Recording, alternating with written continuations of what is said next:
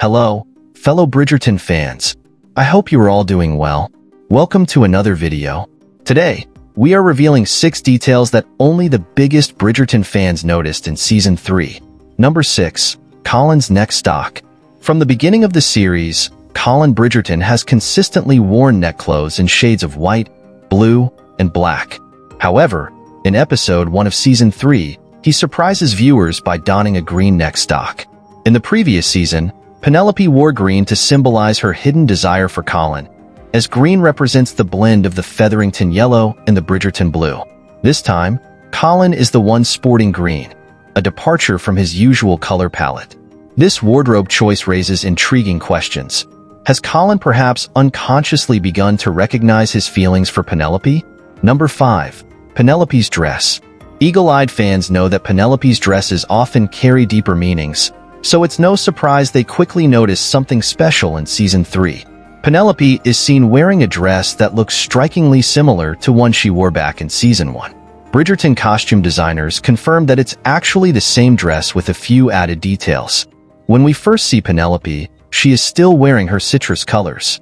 We reworked one of her old dresses from a previous season and just added more embellishment to it. Number 4. The series intro. Each season features a unique symbol that tells a story about the main character. In Season 1, we see candles and dueling guns.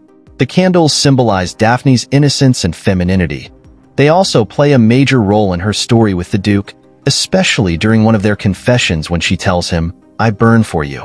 The dueling guns are equally significant, as the duel between Simon and Anthony is a crucial turning point in her story with the Duke. In Season 2, we see the Pall Mall game, which is a major plot point in Anthony and Kate's story. Later, we see a watch, a significant possession of Anthony's. In the Season 3 intro, we see a butterfly, a symbol closely associated with the Featheringtons, particularly Penelope. Throughout the series, we've seen Penelope wear gowns adorned with butterfly embellishments starting from Season 1. The butterfly symbolizes transformation and growth, much like Penelope's journey. Additionally, we see a hot air balloon, another significant symbol in Colin and Penelope's story.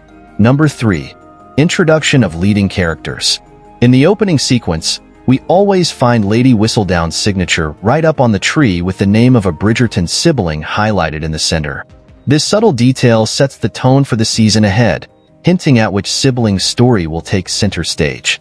In the first season, we see Daphne's name highlighted. The second season shifts focus to Anthony, as indicated by his name taking the spotlight. Now, in the third season, we find Colin's name at the center, suggesting that his journey will be a central focus of the season. Number 2. Penelope's fingernails. Fans were quick to notice a remarkable change in Penelope's fingernails within a short span of 5 minutes. After leaving the ballroom heartbroken from Lord Debling's cancelled proposal plans, Penelope is seen outside wiping away her tears. In this scene, she sports a fresh set of nude almond acrylic nails. However, just 5 minutes later, while in the carriage, her nails appear noticeably shorter. Number 1. Penelope's hair clip. Fans were left puzzled by a continuity error involving Penelope's hair clip. During a pivotal scene, after being bullied by Cressida at Lady Danbury's ball, Penelope walks outside visibly upset and removes her hair clip, throwing it to the ground.